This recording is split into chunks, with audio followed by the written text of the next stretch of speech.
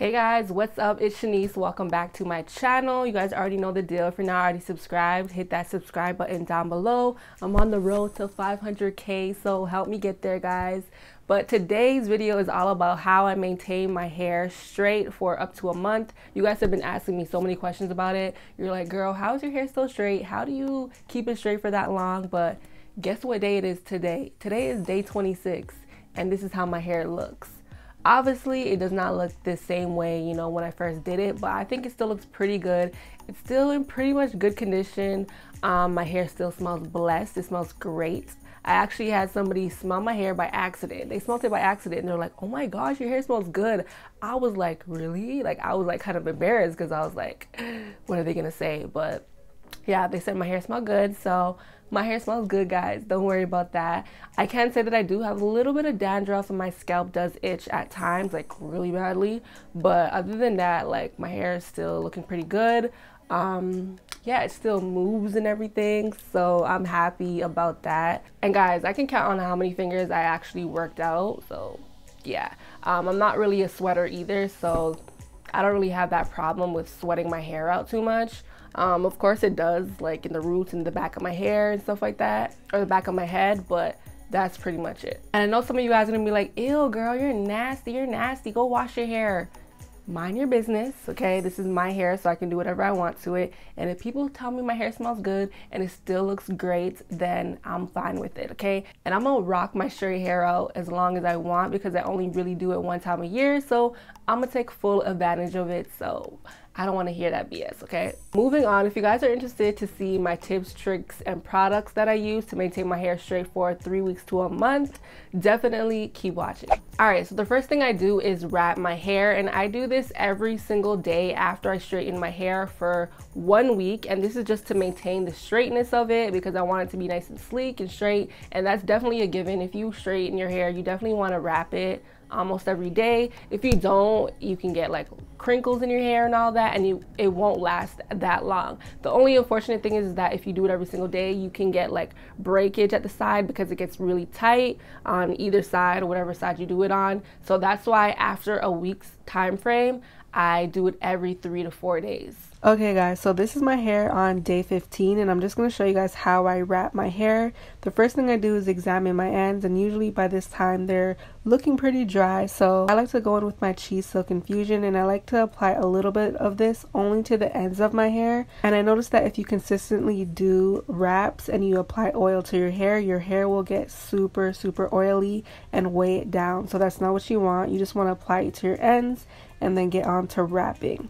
So right now I'm making a deep side part, and I'm using my favorite Revlon blow dryer powder brush, which I do have a video on, so check it out down below.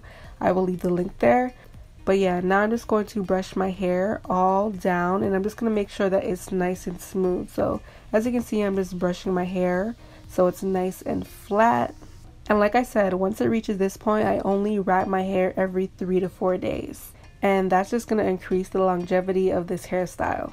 So once my hair is all smooth, I'm going to take the side where, you know, there's less hair, and I'm just going to take a little bit of it and I'm going to brush it out, and then I'm going to flip it over to the side where there's more hair, sort of like a comb over type of thing. So I'm just going to make sure to smooth that down into the rest of the hair, and then I'm going to take another small section from the opposite side and I'm going to bring it over again, just swoop it over like a comb over.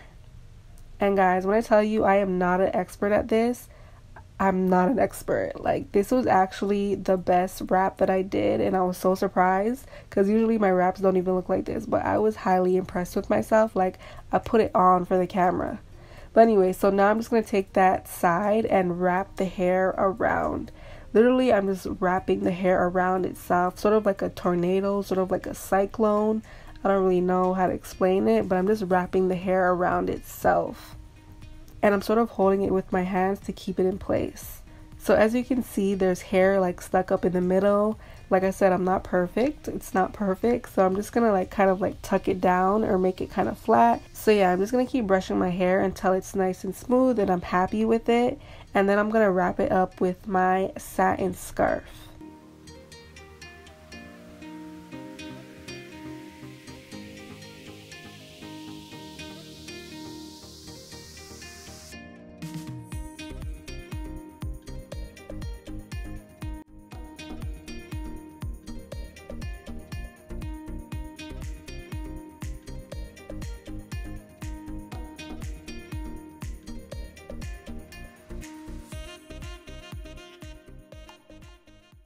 Okay, so the second technique that I do is wrap my hair in a really high bun, and I use a satin scrunchie just because it's not that harsh on the hair. It won't leave a really defined demarcation line or mark of demarcation in your hair. So definitely use the satin scrunchie. So I just put my hair up into a high bun and I sleep with it like that, and I do this every day that I'm not wrapping my hair, and I really love the look that it gives. It gives you like a nice wave, effortless look, like your girl next door, like you just woke up out of bed, and it just looks like, I'll insert a picture right here.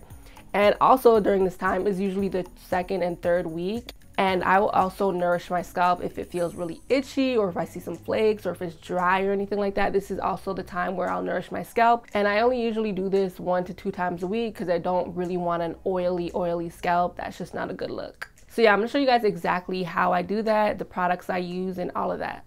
Alright guys, so this is day 20. So I'm going to show you guys how I nourish my scalp and another way that I preserve my hair at night.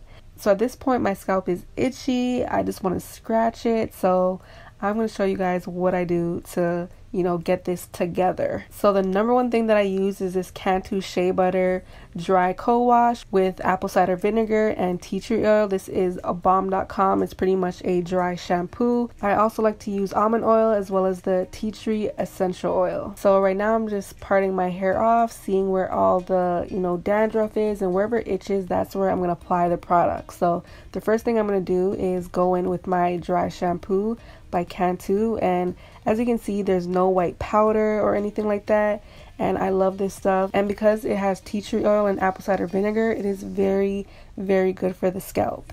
So yeah, I'm just gonna spray that on all the spots where it's like really itchy and where there's dandruff and all of that. I'm just gonna spray it down and then sort of like tap it in with my fingers. So the next thing I do is go in with my almond oil and I mix it with my tea tree oil, and I just take a very little bit of this and I apply it to my scalp, and again in all the areas where it's very itchy and where there is dandruff, because obviously I want to minimize that as good as possible, and it's just going to make the scalp look a lot healthier.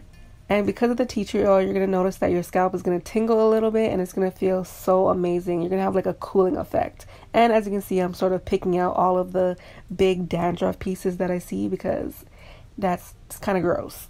And I also have to get my edges as well as my nape. And then I like to give myself a, just a full scalp massage, and it just feels amazing. As you can see, my eyes are like rolling to the back of my head.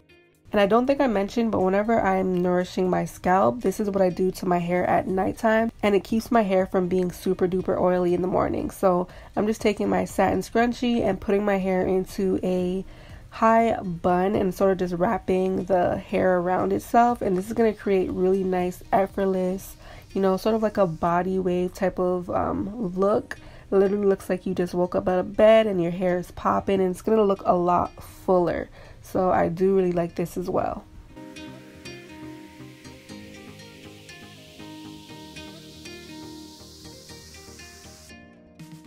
Okay, so the third technique is pretty straightforward. Usually on the third week, I will wand curl my hair.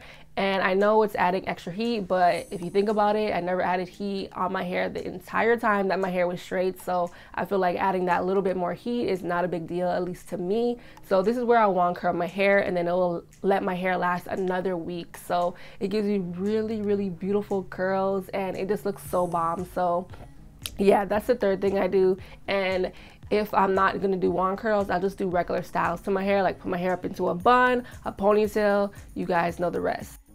Okay, so we are reaching a month. This is day 29, and this is when I decide to do wand curls instead of 3 weeks in. So as you can see, my hair is looking kind of crazy. It's kind of crinkly and everything like that, puffy. Like, look at this hair. But we are going to revive this. We are going to make it look bomb, okay? Just wait on it. So the products that I'll be using for this is the Chi 44 Iron Guard, my Chi Silk Infusion, as well as this OGX Smoothing Shea Sleek Humidity Blocking Hairspray. That was a long one. As well as this wand curler, not sure the barrel size and not sure the brand, but we're just going to use it. So I'm going to spray my hair with the Iron Guard to make sure that my hair is nice and protected. But like I said, this is the first time I'm actually putting heat on my hair since I straightened my hair, so I'm all good. And now I'm going to go in with a little bit of the Cheese Silk Infusion just to make sure that my hair is nice and shiny and smooth.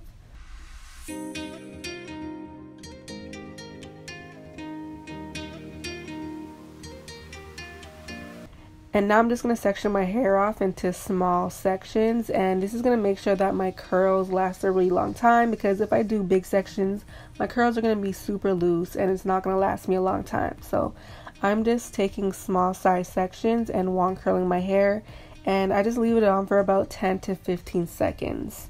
So the trick to making my wand curls last super long is I just leave it on for about 10 to 15 seconds, and once it's time to take it off, I sort of try to catch the curl before it falls, and then I spray it down with the hairspray, and that hairspray is the best hairspray that I ever tried. It literally locked in my hair. It did not move at all. And as you can see, I'm just going ham with the hairspray. Forgot to mention that you do want to detangle your hair every time you're doing a section, because that's going to give you really nice smooth curls. So again, I'm just going in with the wand curl, and I'm doing it away from my face, holding it for 10 to 15 seconds. We're just going to cuff it and scrunch it up, and then we're going to go ham with the hairspray, like literally ham. And this does not leave a crunch on your hair at all. The smell is not the most amazing smell, but it doesn't smell like hairspray either. It smells, I don't know, I can't describe it, but the stuff is bomb. You guys definitely have to try it out.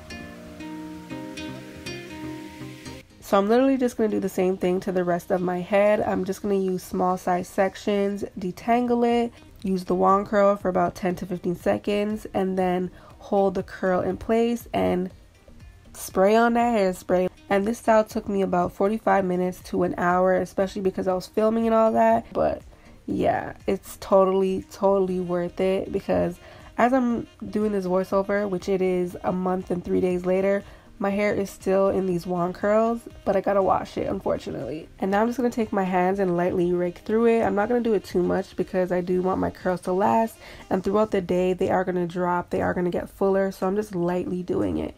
And these are my final results. I will also post some pictures to show you guys how it lasted throughout the week as well, but they look so bomb. I love it. I feel like I just got a fresh sew-in. I have some body wave, some Cambodian weave, like, you know, some wet and wavy type ish. That's what I feel like right now.